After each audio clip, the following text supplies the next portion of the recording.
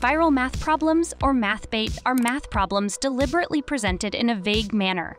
They are often shared online to generate debate, as people provide different answers based on their interpretation of the order of operations. An example is the "How many cubes are on the trailer" puzzle, where an image shows 3 angles of a trailer with stacks of orange cubes, challenging viewers to determine the total number of cubes. It began with a Twitter user sharing a math puzzle about calculating the number of cubes on a trailer. Let me explain the puzzle's essence, and then we'll work on finding its solution and explore the various methods to solve it. The trailer is depicted from 3 angles. A rear view indicating that the cubes are arranged in stacks of 3 cubes across and 3 high. A side view showing the cubes in rows of 7, 6, and 4, and a top view suggesting that there are no gaps in any row.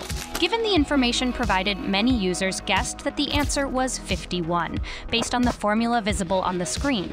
However, as you might expect, things might not be as straightforward as they appear at first glance. Some users contended that the equation didn't provide enough information and that 51 could only be the answer if we assumed every row was filled with 3 cubes. They shared illustrations showing how there could be fewer than 51 cubes in the puzzle. You've likely already counted the cubes and might be wondering about other possibilities. One user shared an illustration suggesting that the answer of 51 could be incorrect if the cubes are not present on all rows.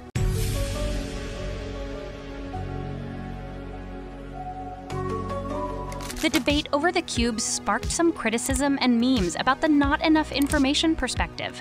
To summarize, the answer you can provide initially cannot be considered correct. This is because the original source does not specify whether the cubes are present on all rows.